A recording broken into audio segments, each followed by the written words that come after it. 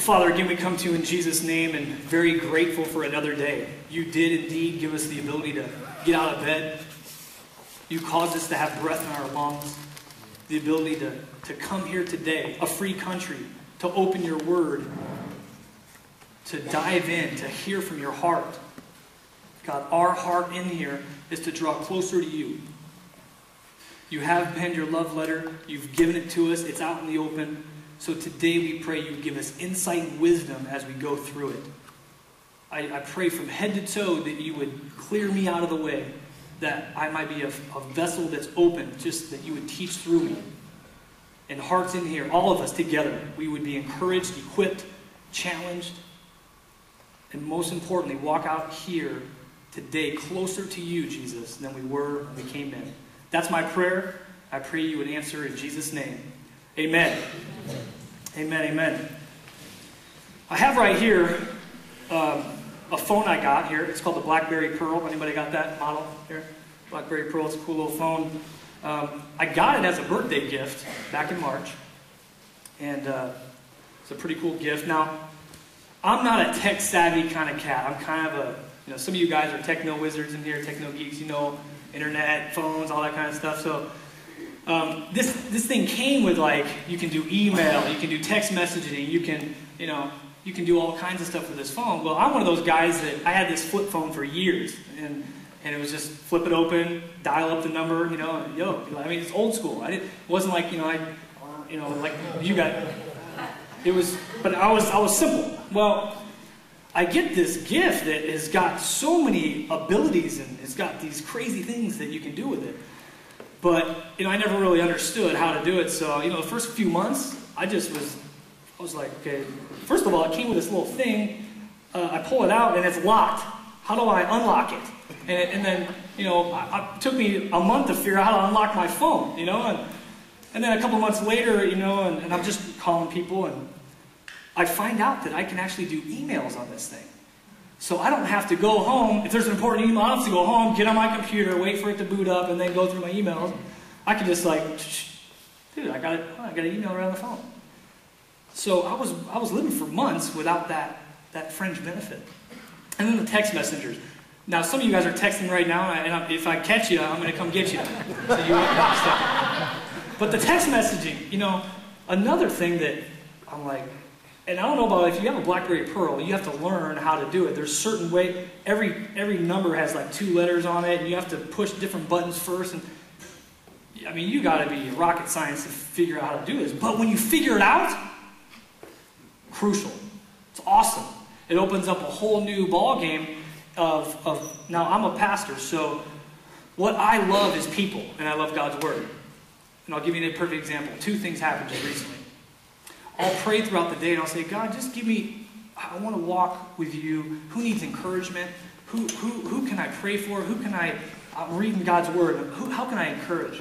And God will just, boom, He'll put it on me. You need to text so-and-so right now, this scripture, as I'm reading. And I'll text someone. And don't you know it, on their end, they're having a tough day, and they're like, man, that's exactly what I needed.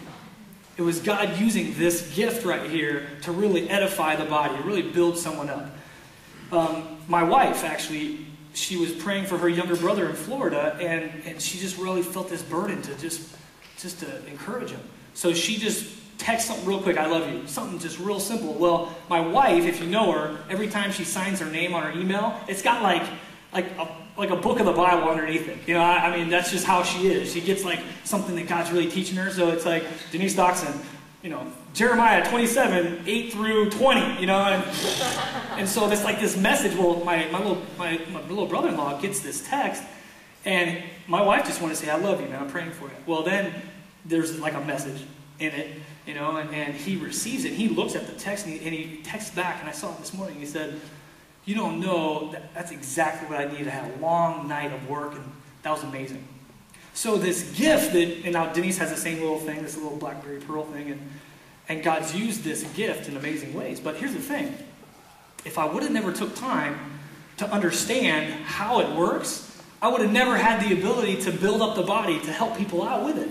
I wouldn't have had the opportunity. I remember being on the phone for like an hour with this guy, this techno guy, from BlackBerry to set all this thing up for me because I would have never got it, And then I had to go to the manual, figure that, guys. You have to actually go to the manual and figure out how to do the texting. Otherwise, I would have never figured it out.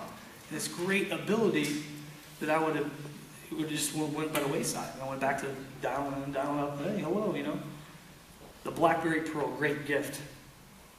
You're like, where are you going with this? Well, remember now, we're in 1 Corinthians. And now we find ourselves in chapter 14. You remember in chapter 12, just for review, and some of you guys that haven't been here, chapter 12, we got into spiritual gifts. And in the church today, you have the abuse of the spiritual gifts or you have the neglect. You see both sides. And at Calvary Chapel, we want to be balanced. We want to be balanced when it comes to spiritual gifts. So in chapter 12, some of you guys are, give me the outline, okay? So chapter 12, we talked about the manifestations of the gifts.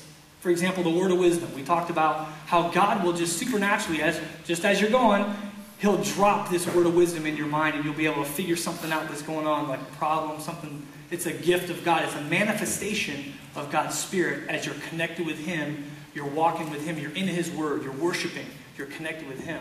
So we talked about manifestations of God's Spirit. Then we talked about the next week in chapter 12, ministries. And how all of us together, God's been given gifts. We've all been given different gifts so we can come together as the body of Christ and function properly. And the title of that message was Get in the Game. So we challenge you guys, understand what your role is, what your role in the church is to edify the body, your ministry. So we talked about that, the manifestations, your ministry. And then last week we talked about the true motivation. What needs to be the motivating factor of practicing these spiritual gifts? Anyone learned last week? What was the answer to it? Love. If I'm not practicing the gift that God's given me in love, it's like a clanging cymbal. It doesn't make any sense. It's worthless to you, to me, unless I'm doing it in love, motivated by true love. And that brings us to chapter 14. And here's the key that I want us to zero in on today, is maturity. So all these, I'm sorry, I'm an alliteration freak. Maturity and how these gifts today that you've been given, how they need to be used to be able to edify the body. We need to understand that. I think too often some people have been given these gifts. You've been given a BlackBerry Pearl, but you've never really tapped into, you never looked into the manual, you've never called, technical support. Lord, how do these work? To understand how your spiritual gift functions in the body to bless others. Again, and you're going to hear it today. Paul is a dude, says edification like I say dude. I mean edification. It's all about spiritual gifts, guys. It's all about building up the body. It's all about love. Doing it in a love-motivated factor. That's what it's about. It's not so I can think I'm sweet. Oh, God's given me the gift of teaching, or He's given me the gift of encouragement, or whatever. Well, I want you to look at me because I've been given that gift. No. You've been given the gift of tongues. Great. But it's not to puff yourself up. And unfortunately, that's what was going on in Corinth there.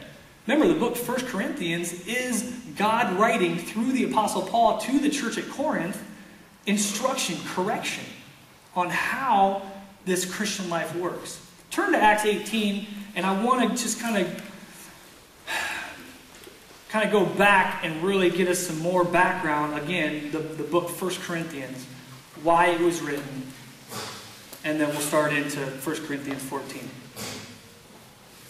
Acts 18, and before we begin there in verse 1, I want to just kind of bring us up to speed. Remember, the book of Acts would best be described as acts of the Holy Spirit through the apostles. It's the history of the early church as God was moving in through His people. Jesus has died, is resurrected. He sends out His disciples to go spread the message throughout the world at that time. You have Paul, the apostle, is one of God's chosen people to go spread that message. Him and old Barnabas get in a fight in one of their early missionary journeys. And so now Paul says, all right, dude, and it's all over Mark, his nephew, and he's like, all right, I don't want that little pipsqueak come with us, tough on that. Let's part ways. So Paul grabs Silas, and they start heading out a different direction. They hit up Philippi, Thessalonica, Berea, Athens.